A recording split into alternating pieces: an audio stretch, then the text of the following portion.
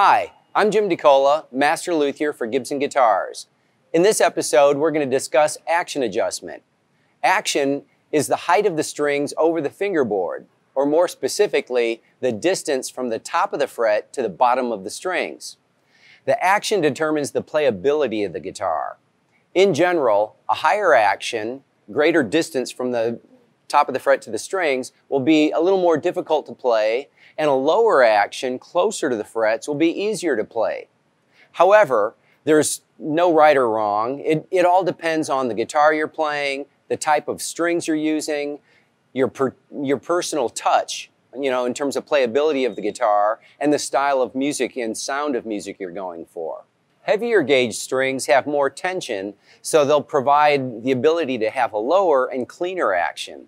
Typically, a lot of jazz players, historically would prefer heavier strings and a lower action for their style of music. It facilitates, their fast playing style and that clean sound they're going after.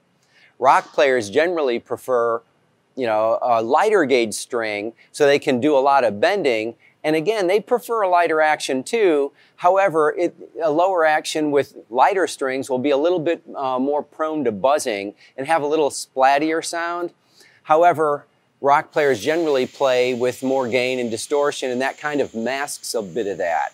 And then when they do play clean, they play with a lighter touch, and it's more dynamic, so they'll kind of lighten up, and that generally works for that style of music. When adjusting the action, we want to make sure the neck is adjusted properly, you have fresh strings, and the guitar is tuned to pitch. If those criteria aren't met, your action isn't really going to be that accurate. So, to start out, you'll need some basic tools. At Gibson, we'll use a 6-inch machinist rule. It's graduated in 64ths of an inch. If you don't have that, you can use a 6-inch pocket rule. As long as it's graduated in 64ths and it starts the beginning of the scale at the beginning of the ruler. Some of them will have a little gap, and that will provide inaccurate measurements, of course. So we recommend that. However, if you don't have those, later on I'll show you some tips and tricks to kind of get around that. But we'll start out with our 6-inch machinist rule. We're going to have various points that we measure at the 1st fret and the 12th fret, and then we'll discuss the criteria that we'll be looking for at both locations. So when we start taking our measurements, we're using our ruler, again, graduated in 64ths, and in the guitar world it's common to refer to all dimensions in 64ths of an inch. So contrary to what our teachers taught us in school, for instance, you would say 6/64ths instead of 3/32. As long as we keep everything in 64ths, in the guitar world it's common speak, it's less prone to transposition error, and it's just simpler.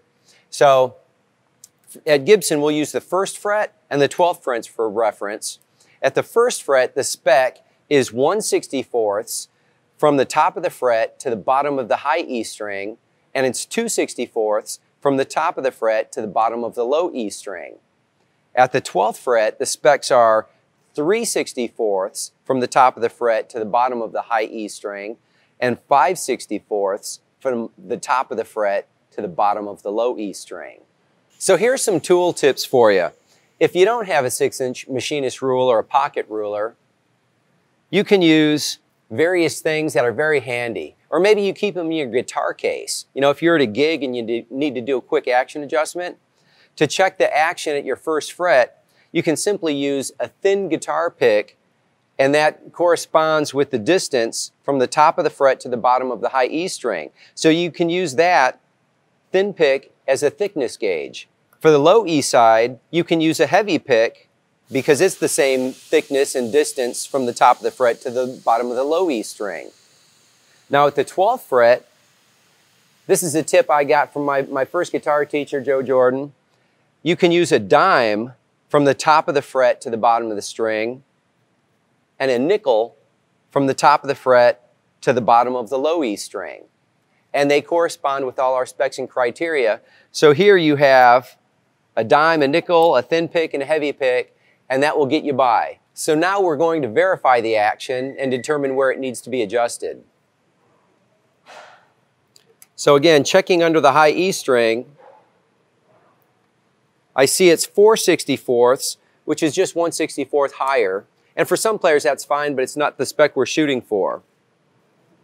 Under the low E string, we're at 6/64. Again, that's a 64th higher. We know the neck is adjusted properly, so at this point, we can use the thumb wheels on the tune-o-Matic bridge to adjust that action lower as required. So here's another tip. You can take a business card and notch it out so you can use it as a guide under your bridge, like so. And then on the other side, to protect the top when you're adjusting it. And then I recommend you can use the thumb wheels by hand. You know, if you're lowering it, it's very accommodating. However, sometimes it can get a little bit sticky if you have full tension on. If so, I recommend needle nose pliers, preferably with a serrated inner jaw. That way it'll grip that thumb wheel and not slip. So hold that shield in place, and then you can rotate that thumb wheel and give it about 1/4 to 1/2 a turn. And then verify the action again at the 12th fret. There, dropped it a 1/64 of an inch, so we're good there. Now we'll do the same thing on the high E side. We know we want to drop it a 1/64 of an inch, so we'll give it 2/4 turns.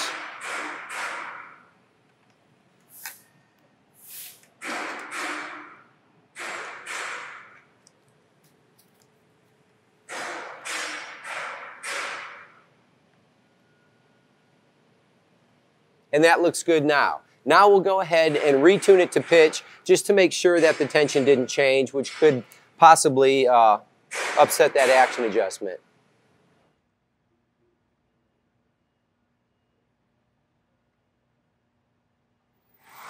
Okay.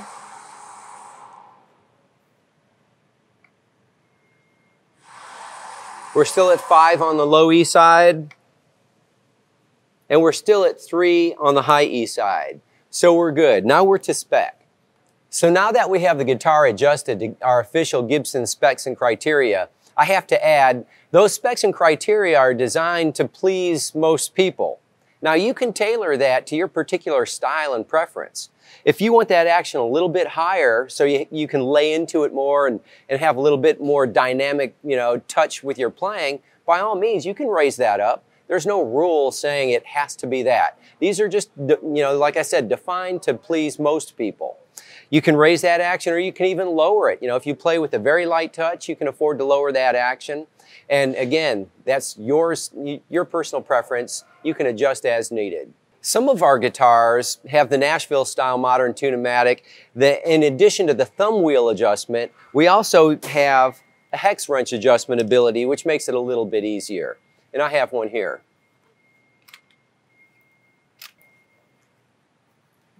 So you can see here the Nashville style tune-o-Matic still has the thumb wheels that are very handy, but we've added that hex wrench ability in the top of the tuning post.